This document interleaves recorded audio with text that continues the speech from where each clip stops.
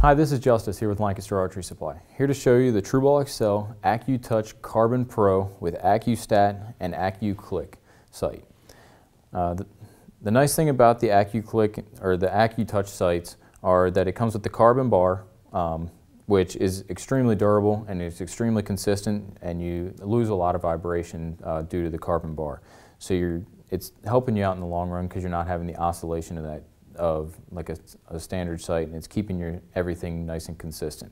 Just to run through a few features and how you set it up. The way that I do it is, the first thing I would do is set your first second axis. So this is going to adjust your elevation bar, which is how you run your sight up and down for your longer distances. So that's going to be these two screws right here.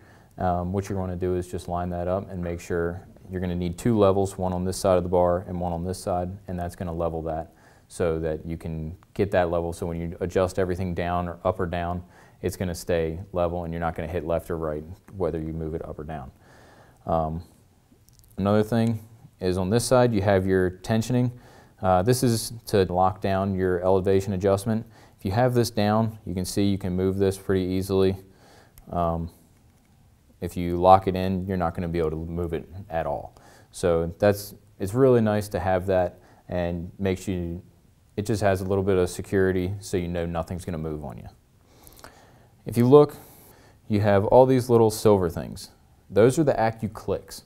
So right in here, there's a little ball bearing, and that runs down along the side of all these clicks. And you can set that up for a 3-pin or a 5-pin or a single pin to set it up for your longer distances. Typically, most people will set your top one at 20 yards. So when you run, you can lock it into 20 yards, and you don't have to worry about looking and finding the sight tape and everything. You just feel it, you can run it down, feel it, lock it into 20 yards, and you're good to go. Same thing goes for the next ones. You can set it up for 30, 40, 50, 60 yards, and that lines everything up so that you can stay consistent at those distances. And that's for a single pin. If you're using it with a 3-pin sight, you can set your pins in your scope or in your sight to 20, 30, 40, and then you can run the AccuClicks from 20 to 40 yards for the top one, and then you use your 40-yard pin as a floating pin. So you can use this next click as 50 yards, and then 60, 70, and so on. Same goes for a 5-pin like we have here. If you look, you have 5 pins. The top one you could set for 20 yards, all the way 30, 40, 50, and 60 as your bottom pin. And then your bottom pin becomes the floater with the AccuClicks. So you have 60 yards on the top one, run it down, and you would be 70, 80, 90, 100 yards. And that's how it just makes it really easy to run it down, hit that click, and you're set. The needles for the elevation adjustments, it's a very fine needle, so you can really lock in, you can really fine tune where you want it. If you're setting it on like a 1-yard increment, if you're at 62 yards, you can really fine tune into that. And it comes with complete sight tapes, so you can set everything up for your faster speeds all the way to your slower speeds. The next thing we're going to go to is your windage adjustments. As you can see, there's this little red bar. That actually locks your windage adjustments in. So right now I cannot move this or micro adjust windage. What you're going to have to do is you slide this over, and that'll allow you to move it. But then when you slide it back, it locks it back in so nothing will move. That's really nice when you're hunting, stalking through the brush. You don't have to worry about anything moving on you, and you can keep everything consistent. And it gives you fine etched marks to see which way you're moving it and all. Next thing we run into is your second axis to level your sight. Right here, this would be adjusted by these two screws. You would loosen one and you would twist it to get it set for you, or get it set to be level with the sight bar, and then your pins will be lined up perfectly. And then the last thing we're going to hit onto is the third axis. Your third axis adjustment just keeps the tilt in, so when you're shooting angles, you're not hitting left or right at a steep incline or decline. The next thing, actually, we're going to go to the AccuStat housing. The AccuStat has a long wire of fibers for all your pins that runs all the way through the housing.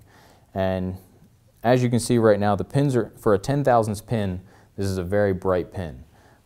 And you can actually dim that pin brightness just by sliding the AccuStat over, and you can watch the pins actually dim down. It's really nice for shooting in different lighting conditions. If it's really bright out and the target's dark, if it's in a shadow or something, you don't want an extremely bright pin because it's going to cover up almost the whole target. So being able to dial that down and dim the pin brightness is extremely nice. So if you have a 3 or 5 pin housing, you're going to be able to adjust your pins to set them for your yardages. Inside this, there's 2 little slots. You have one that has 3 Allen screws, and there's one that has 2. And that's going to be set to each of your pins. If you look on my left side, your right side, there's 3 little Allen screws, one set for your first pin, the 3rd pin, and the 5th pin, because this is a 5-pin housing. The other side has 2 for your 2nd and 4th pin. And to adjust this, you would pick the pin you want to move. So if you want to move your 20-yard pin or your top pin, you loosen up this top screw or top bolt, and then when you loosen that, you're going to be able to adjust this micro adjust. So you can actually micro adjust your pins up or down. And it's only the one that you loosened up. We're just going to move the top pin. So we're going to loosen this all the way, and then we're going to adjust the knob down here, and you can watch the pin move. We just moved it down. Now we're going to move it up, and you can micro adjust how much the pin moves. And then once you get it set, you just tighten that screw back down, and you're ready to go. A couple other things that your site's going to come with is your instruction manuals that shows you how to do everything and tells you, how to adjust everything and how everything works. It comes with the sight scales, as I showed. It comes with everything to mount the sight to your bow, and it comes with a quiver mounting bracket that, if you look on here, I have mine set already. I have the quiver mounting bracket back here with the quiver mount on the back of it. The reason that I like using this sight is the carbon bar makes it a lot lighter than your typical aluminum sight.